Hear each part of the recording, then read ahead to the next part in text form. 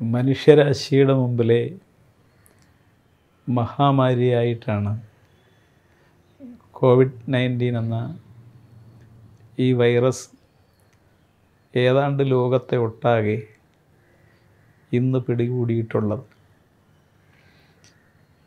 മനുഷ്യൻ്റെ ശാസ്ത്രബോധവും മനുഷ്യ ചരിത്രത്തിൽ നേടിയെടുത്ത സംസ്കാരവും രാജ്യങ്ങൾ തമ്മിലുള്ള ഏകോപനവും മനുഷ്യ നന്മയുടെ എല്ലാ തരത്തിലുമുള്ള അർത്ഥപൂർണമായ ഒത്തുചേരലും കൊണ്ട് ലോകം ഇതിനെ അതിജീവിക്കാൻ ശ്രദ്ധിക്കുകയും ശ്രമിക്കുകയും ചെയ്യുകയാണ്.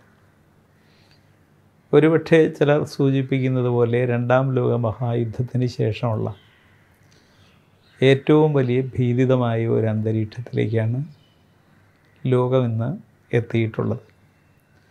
ലോകത്തിന് ഇതിനെ അതിജീവിക്കാൻ കഴിയണം.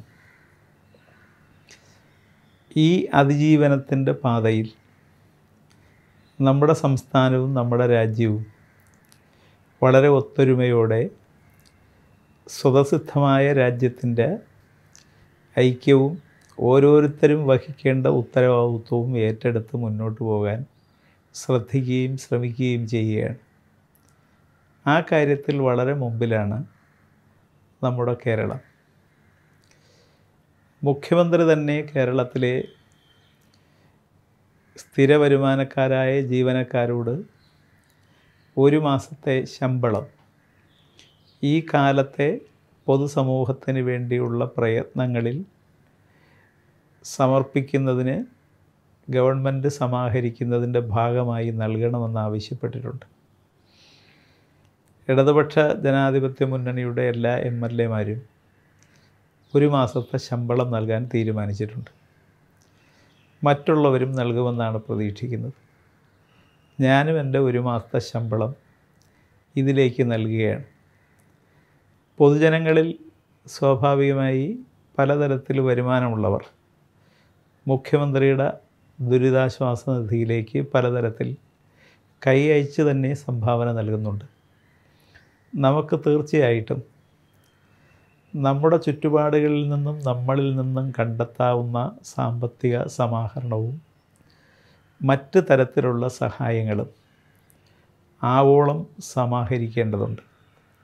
എല്ലാവരും കൂടി ചേർന്ന് എല്ലാവർക്കും വേണ്ടി ഇനി വരുന്ന തലമുറയുടെ ഭാവി സുരക്ഷിതമാക്കാനും വേണ്ടി നമുക്ക് ഈ വെല്ലുവിളിയെ വിജയകരമായി അതിജീവിക്കണം.